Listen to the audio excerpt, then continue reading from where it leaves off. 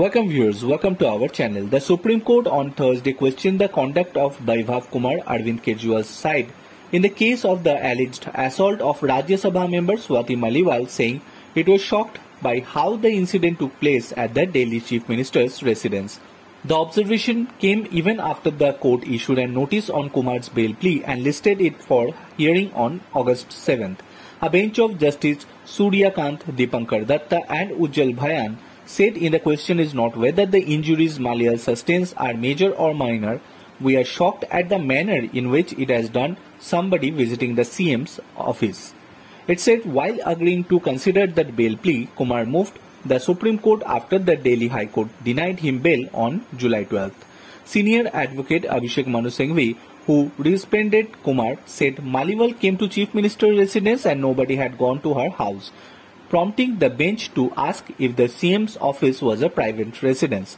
Does it need this kind of rules? We have released on bail people who are charged with heinous offence, but see the way and manner the offence is done. What kind of power has gone into his head that she tells him to stop as she is having a particular physical condition, but he continues. It is inhuman. What kind of a moral policing does he do?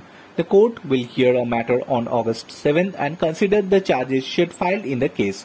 It's sort of response from the Delhi police of Kumar's bail plea while permitting the petitioner's lawyer to plea for charge sheet on record.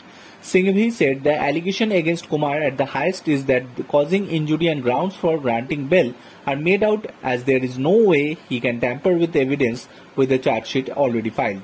The bench replied that kind of a person cannot influence, while else can. If he can mislead people by calling the staff from the outside, can anybody dare to speak against him? The bench wondered if Kumar was formed aside from the CM or a government servant. Singhvi said Kumar, a former government servant, was a political assistant who fixes appointments of the CM. The FIR says you are ex-private secretary. What authority did you have of the office at CM's that the victim did not have? You want to put out a case as if some goon has gone in the house, and he is not even ashamed of what he has done. Singhvi said Kumar was only seeking bail as he has been incarcerated for 75 days. He said the incident occurred on May 13 that Maliwal closed to file a complaint only after 3 days.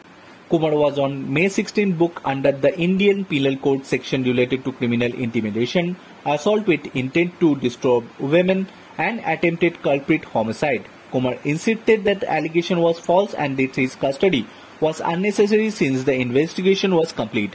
He argued that his arrest was made in a hurry, violating his rights as the police did not issue him a notice before arresting him without a warrant. Bureau Report.